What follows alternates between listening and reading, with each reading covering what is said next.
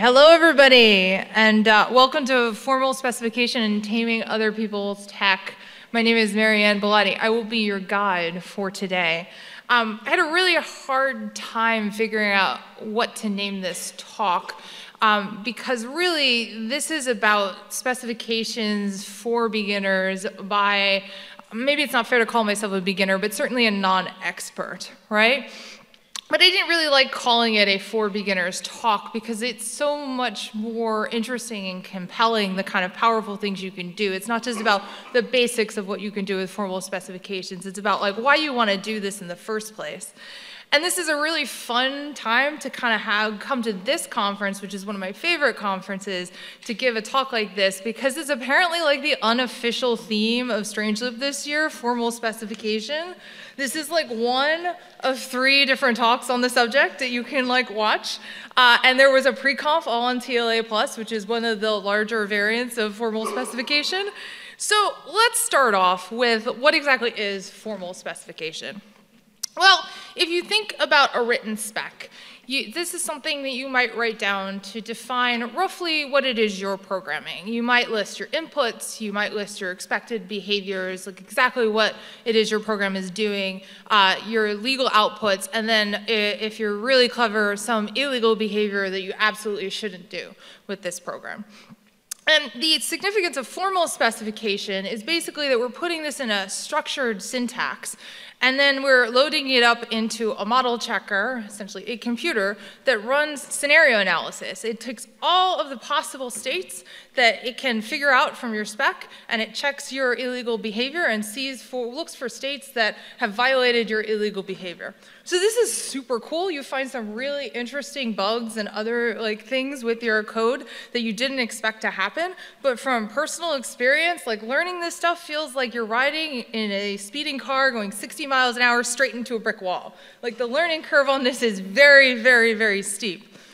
But I really like it because I really like thinking in edge cases and especially like outliers and things like that. So it was from the moment that I was introduced to it, it was very, very attractive to me as a concept. I should, full disclosure, I should tell you that while I'm not a beginner, I'm probably pretty terrible at this stuff. But actually, that was the main reason why I wanted to give this talk rather than like something I was scared of. Because even though I think that most of my specs are senseless and that they don't add the level of value of some other people that I've seen in this community, I still got a lot of value out of it. And we still found bugs in our code. And it still like increased the rigor of my engineering practice. And this sort of tied more broadly into my philosophical perspective on engineering teams themselves. Right now I'm an engineering manager, I run engineering teams, and one of the things I tell the engineers that work for me is that you will never understand something on the level that you need to understand it when you have to teach it to somebody else.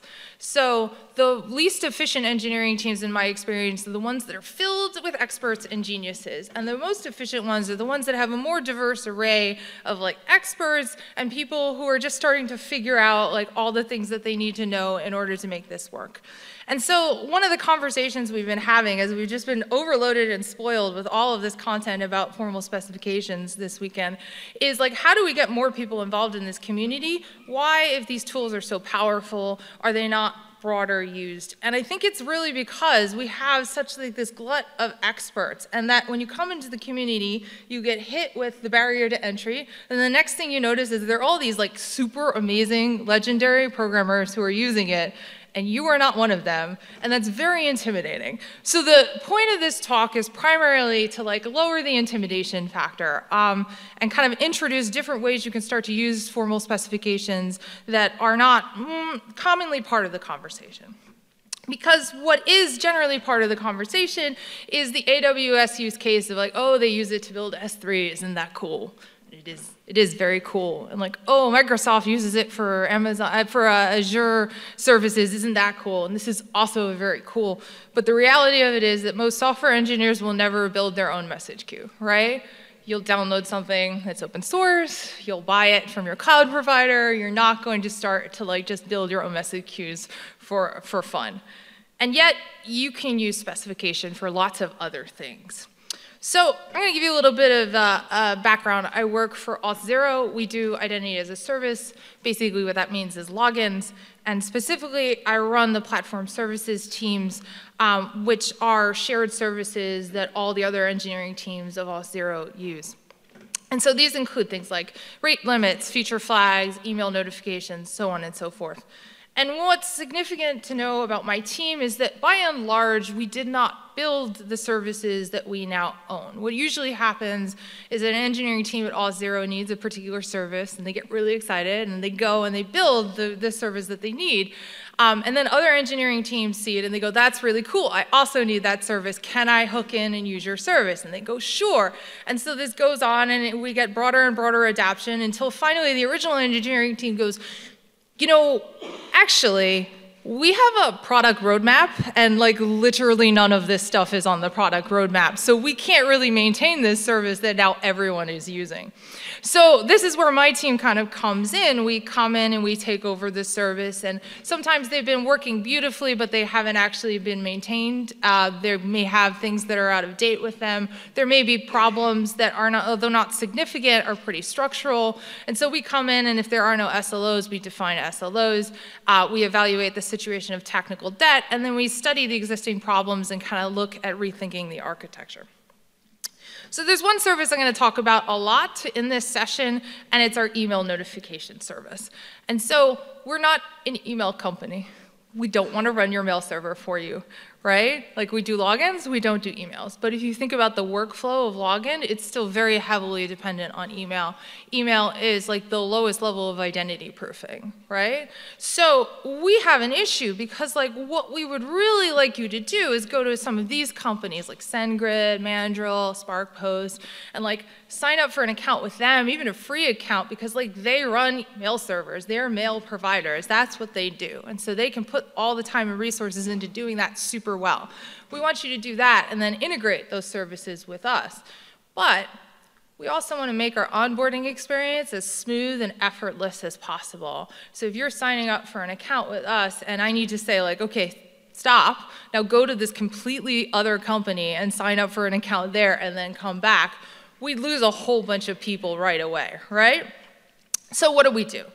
We have this thing called the shared provider, which is basically like a little mail server that we maintain. So when you're onboarding, you're getting used to using the product, you're figuring it out, you can have emails and everything works great. And the compromise that we make here is that we keep saying like, please don't use this in production. And we also rate limit you. You get a certain number of emails per hour that you can send to the shared provider. And under the old algorithm, when you exceeded that rate limit, what we did with the emails that came through after that is we dumped them into a retry queue and waited a little bit until your rate limit had gone back up and then retried them. But designing this service to work this way assumes that emails kind of grow in a fairly linear fashion. That when you first sign up, you have a low level of email traffic, and then as it goes, you get higher and higher. And so eventually you get to the point where you're going over that rate limit fairly predictably, and then we get to call you up and say, hey, by the way, did you hear we're not an email company, but there are some great companies that we can refer you to that will like fix this problem for you. Please don't use the shared provider for production anymore. But that's not actually the behavior that we see on the shared provider. The behavior that we actually see looks more like this.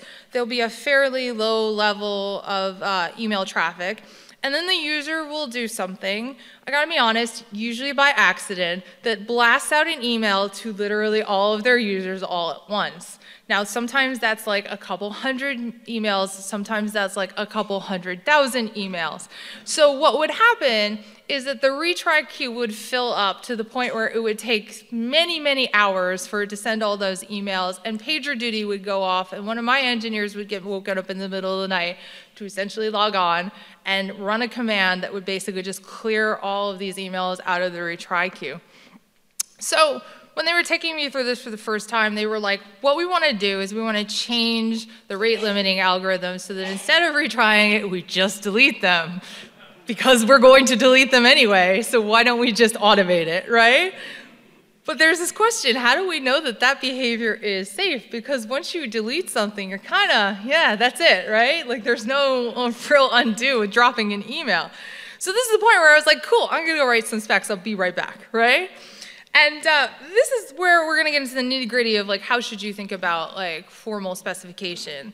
And the first piece of advice I want to give you is that if you're a programmer, you're used to thinking of algorithms as being in steps.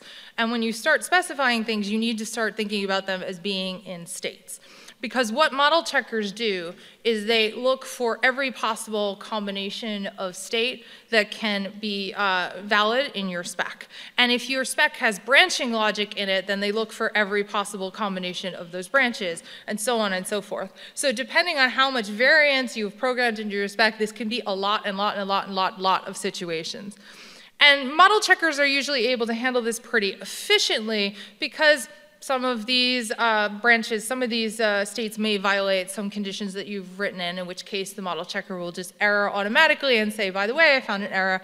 And some of them, it's smart enough to go, oh, I've seen this series of states before, I've already checked it, it's fine, just forget it, whatever. But the concept of states is significant to formal specification. For one reason or another, a couple months ago, I decided that I really wanted to start playing around with using formal specification to model interactions between systems. And I started with load balancers, this idea of you have a cluster of machines and a load balancer, and like how does the configuration of that load balancer affect the safety of that cluster. And I was like, when I first wrote, the first spec I wrote was actually like super literal on that point, right? So I was like, we got 3 VMs, we are using CPU utilization as a sign of whether they're healthy or unhealthy, and so like they can have anywhere from 0 to 100 CPU utilization, and 70 means they're unhealthy, and blah, blah, blah, blah, blah. And I want to test all the possible states and combinations to see like whether the load balancer does the right thing. Fine. Except, if you are running all of these scenarios, you end up with a lot of scenarios that kind of don't, like they're not worthwhile to test, right? So if we know that something is good at 45% CPU utilization, and we know it's good at 47% utilization, testing 46% utilization is kind of a waste of CPU cycles on my machine and certainly a whole bunch of time. So I was like, cool, I know what I'm gonna do here. I'm gonna divide it by 10. So that we're only testing between 0 and 10 instead of 0 and 100, and that will do it. And that was much better than I was testing, like 40%, 50%, 60%, but it still wasn't super satisfying. I didn't feel like I was really testing anything important. And then I realized that really the only thing that mattered was whether it was healthy or unhealthy. And the numbers I had assigned to that healthy or unhealthy were completely irrelevant. I didn't need to bother with the numbers at all. What I needed to do was design a state machine, essentially. And so I went back and I rethought about this, and I was like, okay, so we have our cluster, and it has 3 states. It's either in a normal state, it's either not enough work for all the machines, so it's idle, or too much work for all the machines, it's unhealthy. And it sort of toggles between these 3 states. And that's very easy to build a super simple spec around. I can just basically say, these are my 3 states, and this is the branching logic that leads from one to the other, and then I can set some constraints on it that says like, hey, there should be like more than 0 servers. And like, let's say 11 servers is over provisioned and AWS like knocks me out at that point. So let's say it should be less than 10 servers, right? So there's a problem with this model that makes it frustrating and feel like it's not useful endeavor, and that is it kind of factors in a lot of probability, and you want to, when you're doing specs, kind of leave your notion of probability at home, just divorce yourself from it. Everything is all equal regardless of how likely or unlikely it is. And the reason why this is a problem for this spec is because when you run it, you'll have like these thousands of scenarios where sometimes the load balancer kills a server and sometimes the load balancer creates a server, and like it mainly stays somewhere in the bounds of that between 0 and 10. And then you have the one case where it literally just keeps killing the server over and over and over. And you will run this model, and the first thing it will say is like, I found a problem. You could just keep killing the server forever. And I'm like, yeah, no duh. But like, that feels like it would never happen in real life, or that it would happen very rarely, and that's not the kind of bugs that are going to impress people on Hacker News, so this is really just not This is not what I want to be spending my time on, right? So, like, you really got to remember that the formal specifications is designed for system safety. It's designed for the idea of correctness. It's not designed for thumbs up, looks good, no problem, don't worry about it. So any state that could violate conditions is considered equal to all of the other states in that full array. It doesn't matter that there are a million states where everything is fine. If there's one state where things are not fine, that is considered just as important as the millions of cases where everything is fine. But this state machine is actually also a bit naive, truth be told, because load balancers don't arbitrarily flip a coin and decide you're healthy and you're not healthy. There's another state that's not represented in it, which is the health check. So I was like, all right, let's go back and let's model the health check. And so, and by the way, this is like the most complicated spec you're going to see in this talk. So like, if you can handle this, you're good. This is just a quick model of a health check, and there are a couple things you need to know about it. Essentially what it says is it specifies that if there are several unhealthy servers, then you create a new server. If all the servers are healthy but there are more than 3, then you shut one down. And else we're going to just assume that if there are a couple unhealthy servers but not enough to do anything about, we're going to just kill them and reboot them and go back to the way things were in the beginning. And this was also very unsatisfying for a very particular reason, and that is this line of code right here. Here I am incrementing a variable called cycle by 1, and the reason why I was doing this is because I thought, oh, but wait, I've definitely seen cases where load balancers just keep rebooting servers over and over and over and over and over again. How would I represent that? Oh, well, I would increment it every time it cycles, and then that would tell me when that was happening. And this was about the point when I realized this fundamental flaw in how I was approaching this issue is that I wasn't actually defining a difference between a state being impossible and a state being simply undesirable. And I was gravitating towards all of these states that were undesirable, but like totally normal things that we know load balancers do. Like, we know load balancers occasionally just kill servers over and over and over again. That doesn't make them unsafe. That just means that, like priorities, we don't define this as an impossible condition. So I started to realize, oh, I really need to start thinking about what states are impossible rather than what states are simply like nasty to deal with, right? So this is kind of like one of the things that I really love about formal specifications is that I keep finding myself in places where it completely flips my thinking about programming concepts and about how I'm approaching problems, and I find that really engaging. I'm maybe a little bit of a masochist on that point. So now we gotta start asking ourselves which states should be impossible given what we're thinking about in terms of our state machine and not simply just undesirable. So let's go back to my shared provider, our mail server. I need to back up a little bit and explain a little bit about how our rate limiting algorithm works. We use something called a token bucket algorithm. Actually, technically we use a leaky token bucket algorithm, but the leaky, for the purpose of this talk, is not pretty significant, so I'm just gonna simplify it a little bit on this front.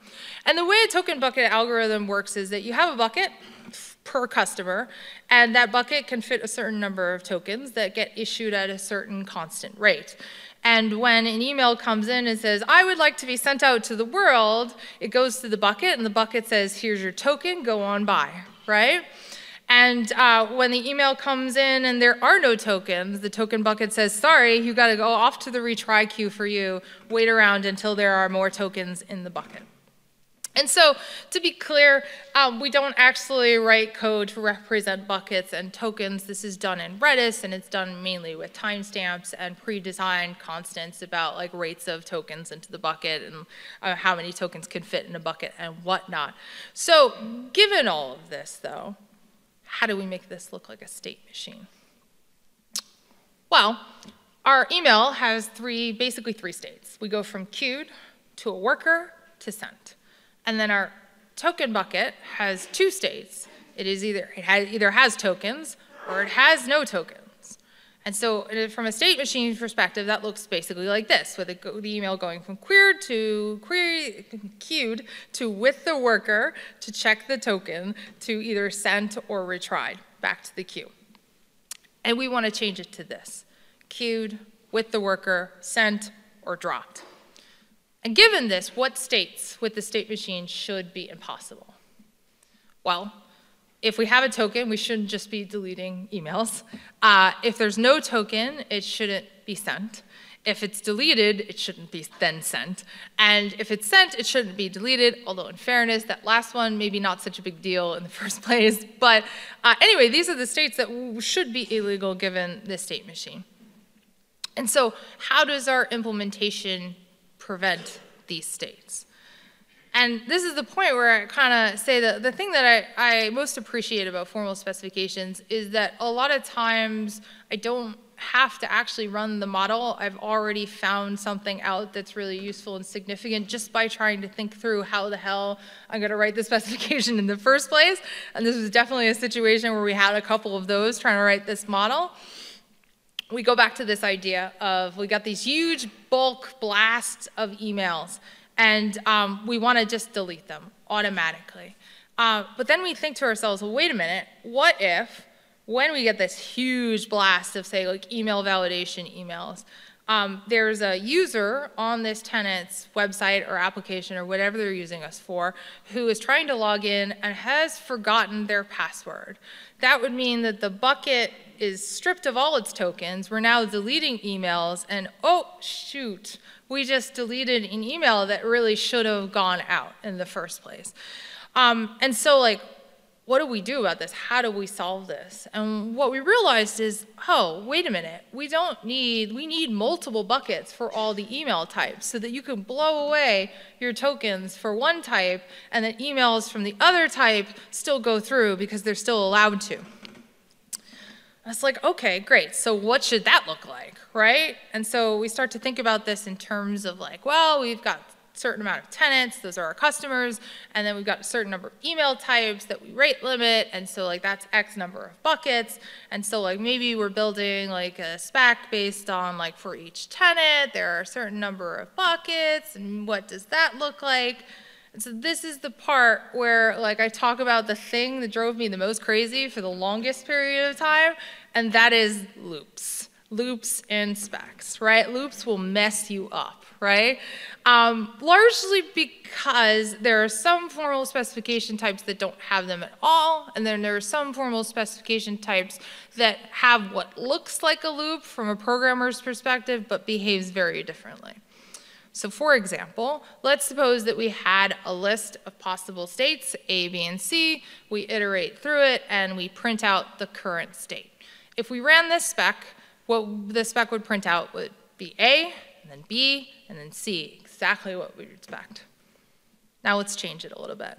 Let's say we have a list, another list outside of the loop, and then we take that same situation, but instead of printing out the current state, we append it to the list that's outside of the loop, and then we print that.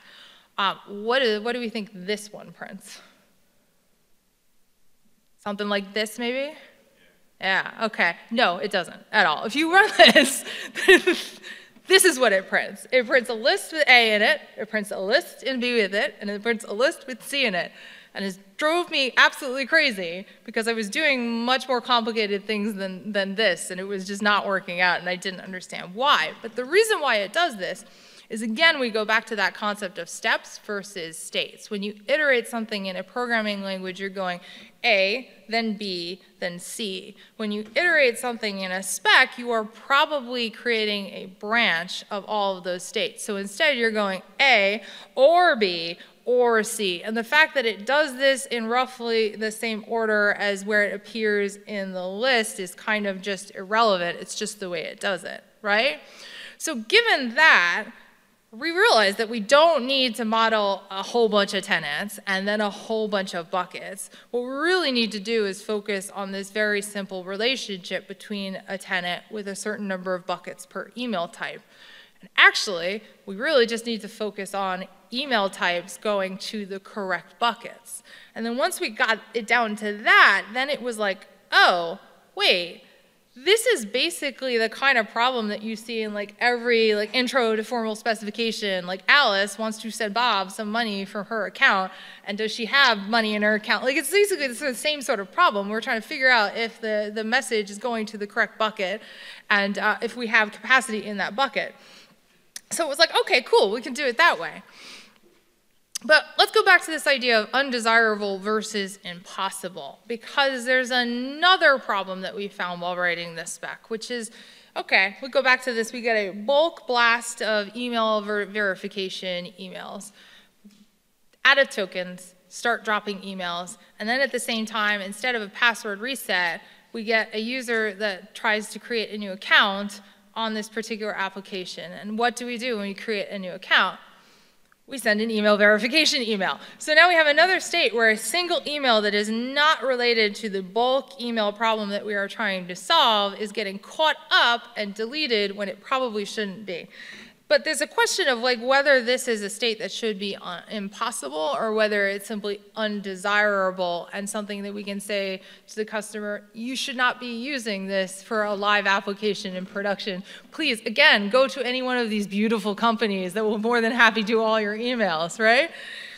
But what's really significant about this issue is that we can't actually solve it with our rate limiting, right? It's really difficult to solve that kind of issue with our rate limiting. What we need to do in order to solve it is go further up the pipeline to the publishers. And these are Auth0 engineering teams that are building different parts of our service that are basically dumping emails into our queue. And so we spent some time with that, like how do you solve for a problem like that? And then that kind of triggered the question of like, wait, why are we letting publishers just dump things straight into our queue? Because actually, when we spent some time to think about it, there are a whole bunch of problems that if we simply put up an HTTP endpoint that they would use to put emails into the queue would also be solved by doing that. We could get better tracking of like bulk actions and prevent them, but we could also do better verification of data. And if we wanted to migrate off our current message queue and onto something different, we could do that more easily than if we were letting them just dump it right into the queue.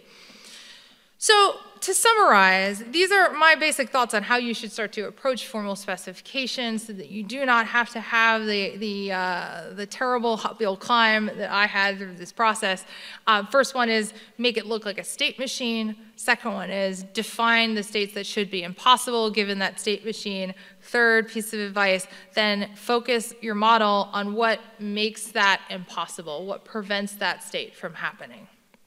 And so if you want some help about getting started, some inspiration, I got some ideas because it turns out there are lots of things that you probably use on your engineering team right now that already look like state machines. So for example, yesterday at TLA plus pre-conf, I was talking to somebody and he's like, I really want to use TLA plus, but I don't know like where to even start and I'm a front-end engineer. And I was like, awesome, do you use React? And he was like, yeah. I was like, do you use Redux? And he's like, yeah. I was like, Redux is the state machine, so you're halfway there already.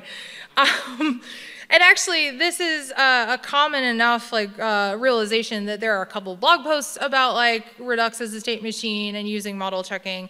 When I was at the Recurse Center like 2 years ago, shout out to Recurse Center, there was somebody actually working on modeling their Redux application with TLA plus as if it was a state machine. And so like there's for TLA plus, there's a fair amount of documentation on how you want to approach that. Other thing that looks like a state machine, AWS Lambda has this thing called step functions that will basically turn lambdas into state machines. So that's another opportunity. If you're using that, you can sort of start from there and start modeling things. And then if you're doing any kind of workflow orchestration, there is technically a difference between workflow orchestration and state machines, but for the purposes of this kind of modeling, it's kind of irrelevant what the difference between them is. So if you're using Airflow or Conductor or Luigi or anything like that, you already have something that looks like a state machine ready to go in your stack, and you can sort of start to go from there. So that basically brings me to the end of my talk. If this is of any interest to you, you can reach out to me over the Slack, and I will also say that I am hiring for my team. And especially what we're looking for are young, hungry software engineers that we can grow and invest in. So if you're sitting here thinking, that sounds cool, but way too advanced for me, no, come and show me what you got, basically. All right, thank you guys. I'll be around after the talk if you want to chat.